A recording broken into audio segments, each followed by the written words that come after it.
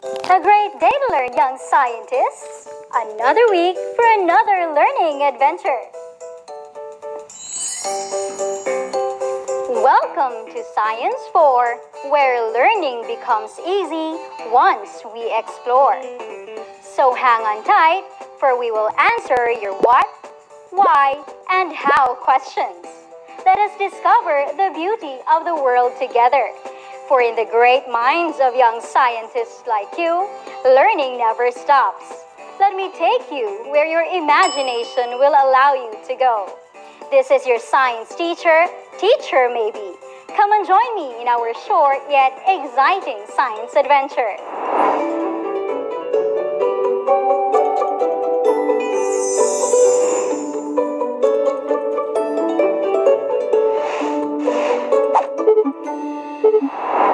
Welcome back, my dear young scientists. For this week, another learning opportunity awaits. In today's episode, we will be describing changes in solid materials. Yes, you heard it right. Changes in solid materials. Solid materials undergo changes in their characteristics. What are the ways of changing solid materials in terms of size, shape, texture, and more? Together, we will find out. So prepare your self-learning module, pen, and paper. These materials will be helpful as we go through our adventure today.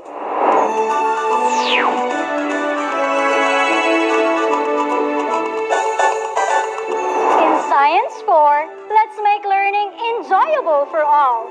It's time for us to start this game we call Guess That Object. Let's see how good you are in guessing the names of objects and identifying if they are solid, liquid, or gas. Your goal is to name the object based on the given picture and determine if the material is solid, liquid, or gas. Are you ready, kids? Thumbs up if you are ready. Let's start. What is this object? We use this furniture to store our clothes.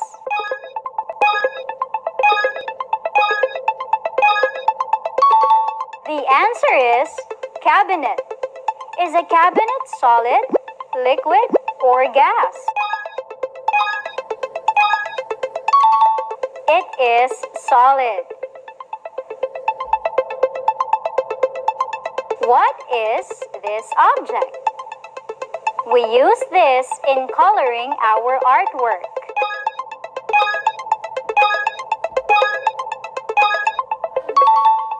The answer is crayon. Is crayon solid, liquid, or gas? It is solid. What is this object? We drink this when we are thirsty.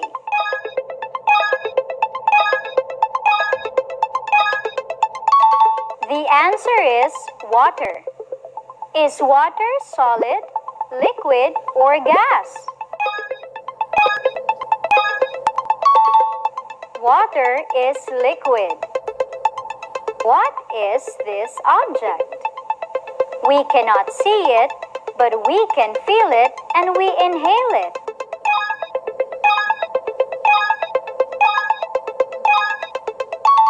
The answer is air. Is air solid, liquid, or gas? Air is gas. What is this object? We use this in paying for the items we buy.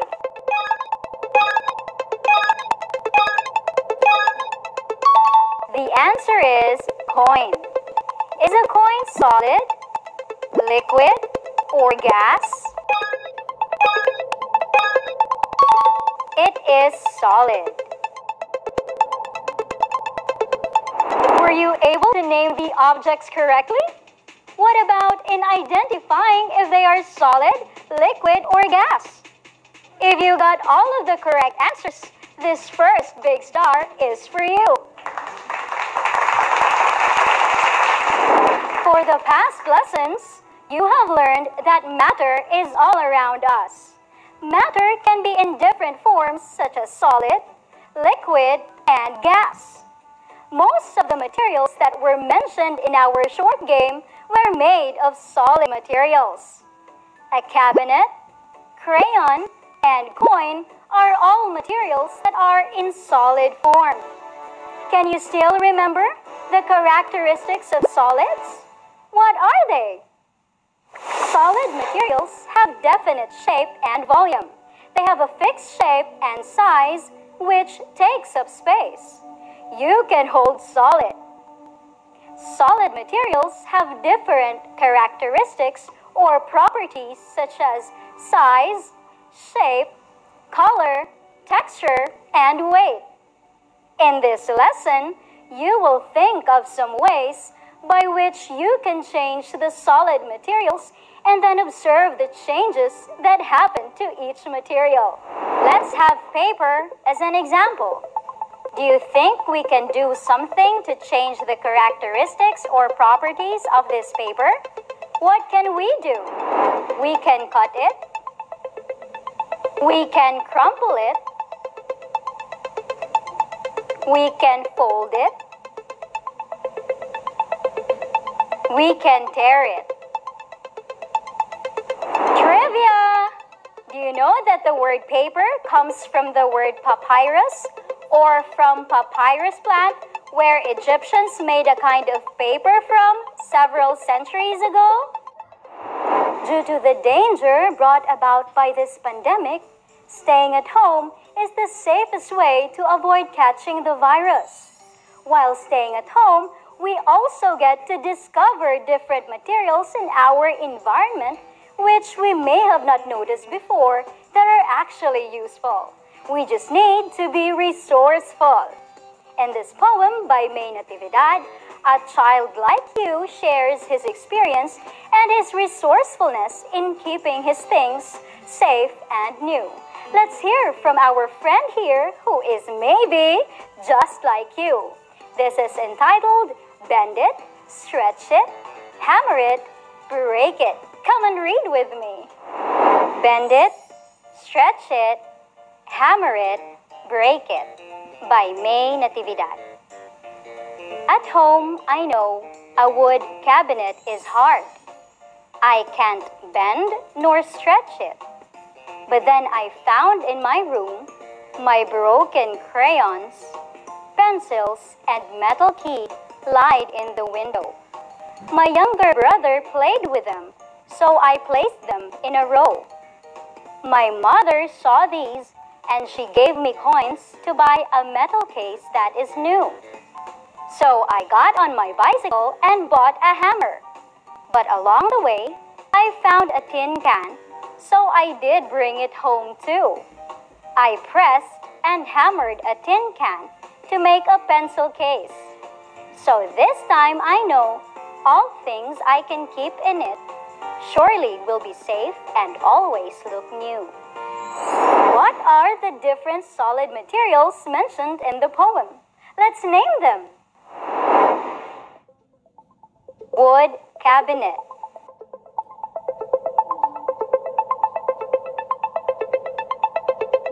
Crayon.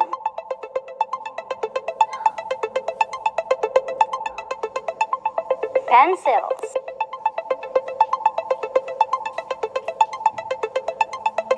Metal key.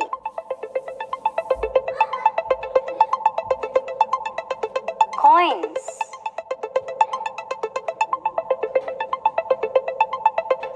Metal case. Bicycle. Tin can.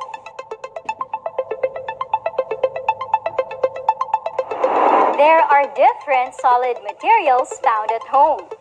These materials have their own properties or characteristics such as size, shape, color, texture, weight, and more.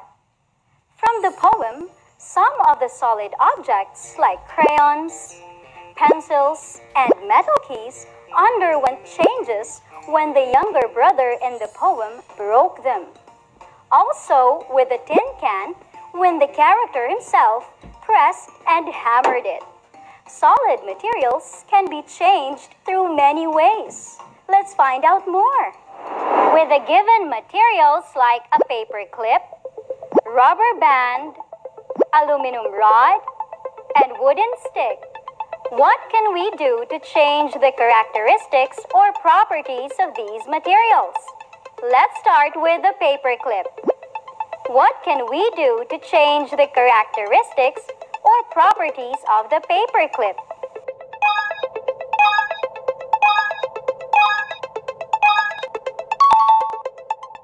We can bend it again or straighten it. What happens to the paper clip when it is bent? There are changes in shape and size. Next is the rubber band. What can we do to change the characteristics or properties of the rubber band?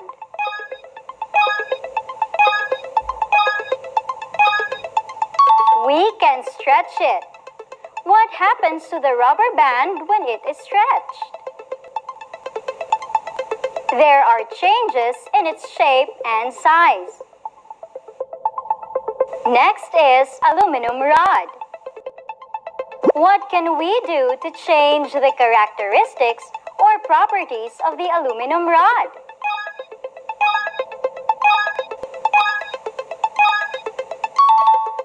We can bend it or hammer it. Please be careful in handling the materials, they can hurt. What happens to the aluminum rod when it is bent and hammered? There are changes in its shape and size. Next is the wooden stick.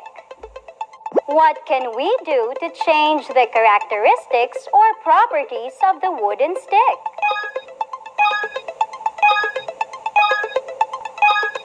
We can break it. What happens to the wooden stick when we break it? There are changes in its shape and size. If you got all of them correctly, it's time for you to gain your second star. Solid materials can be changed through many ways, like cutting, tearing, folding, twisting, bending, stretching, pressing, coloring, crumpling, melting, and others.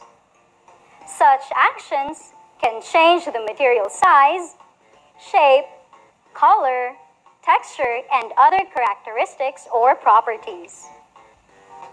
Today, we will focus on changing some solid materials through bending. In Science 4, let us explore. Let us bend each of the solid materials. Observe and describe what happens to each material. Our first material is a soft plastic ruler. Observe what happens to the soft ruler once we bend it. What happens to the soft plastic ruler when bent?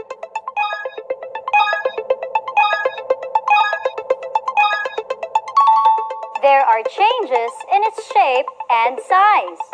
Is a new material formed when the soft plastic ruler is bent?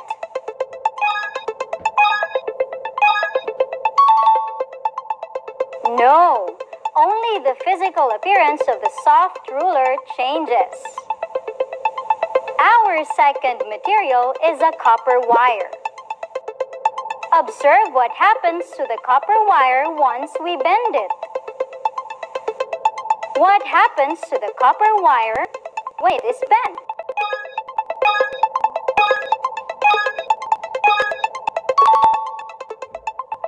There are changes in its shape and size.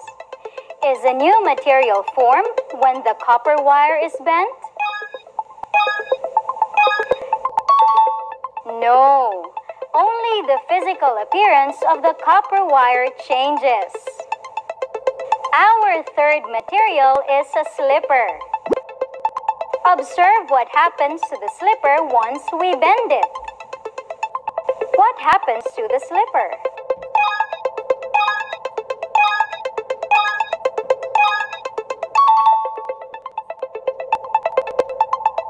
There are changes in its shape and size. Is a new material formed when the slipper is bent? No, only the physical appearance of the slipper changes. Solid materials can be bent. When bent, these materials may change in size and shape. No new material is formed. Only the physical appearance of the materials is changed. Bending of solid materials is applied in situations like bending of steel bars or iron bars in industry, in constructing concrete houses and infrastructures, roads, bridges, and in making different types of vehicles for transportation. Our bodies are capable of bending too, thanks to our joints in our elbows, shoulders, hips, knees, and more. To sustain our physical and mental fitness, we need our daily exercise. So, let's do some stretching and bending. To lead us with our activity, we have here our fitness buddy, Teacher Kirby. Hello, Teacher Kirby. Can you tell our young scientists here what are the benefits of daily stretching and bending? Hello everyone! Exercise like bending and stretching can make our bones and muscles strong. It also improves our mental capacity to think and learn. Wow! It really helps us stay physically fit and mentally strong. Just remember, do not overbend your body. This may cause you harm. Shall we start? Join us as we move our bodies in our stretching and bending activity. First, let us inhale and exhale. Do this 10 times. Next, stand straight, raise your right hand, and bend your body to the left. Do this 10 times. Next, stand straight again. This time, raise your left hand, bend your body to the right. Do this 10 times. Thank you, Teacher Kirby. Our bodies can bend too. Bending and stretching can strengthen our bones and muscles. Just remember, do not overbend your body. This can cause injury. Take extra care in bending your body or in doing other physical activities. For our last activity, identify which solid material can be bent. Put a check mark in the second column if the material can be bent. Put an X mark if it cannot be bent. Our first material is a stone.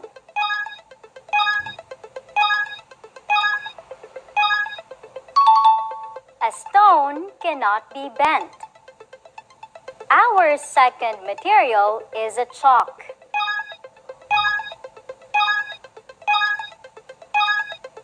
A chalk cannot be bent. Our third material is an eraser.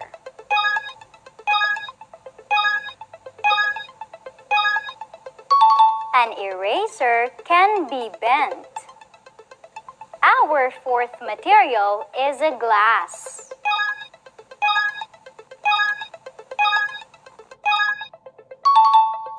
A glass cannot be bent. Our fifth material are copper wires.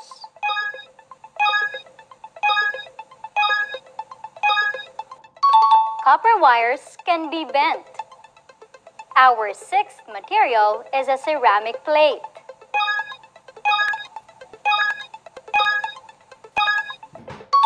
A ceramic plate cannot be bent. Our seventh material are iron nails.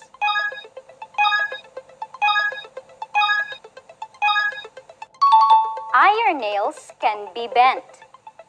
Our eighth material are steel bars.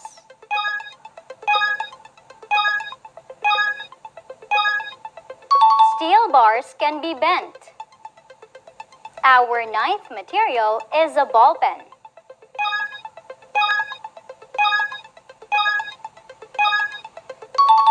A ball pen cannot be bent. Our 10th material is a metal spoon.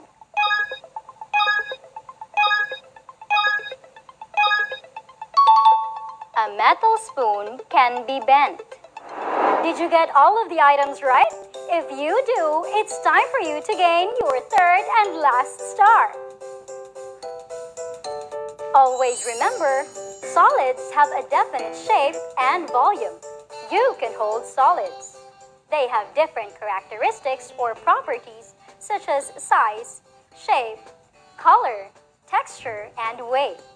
Solid materials can be changed through many ways like cutting, tearing, folding, twisting, bending, stretching, pressing, coloring, crumpling, melting, and others. When bent, these materials may change their size and shape, but no new material is formed. Only the physical appearance of these materials is changed. That's all for today, young scientists. I hope you had fun in Science 4, where learning becomes easy once we explore. I hope we had answered your what, why, and how questions. Follow your imagination wherever it allows you to go. This is your science teacher, Teacher Maybe.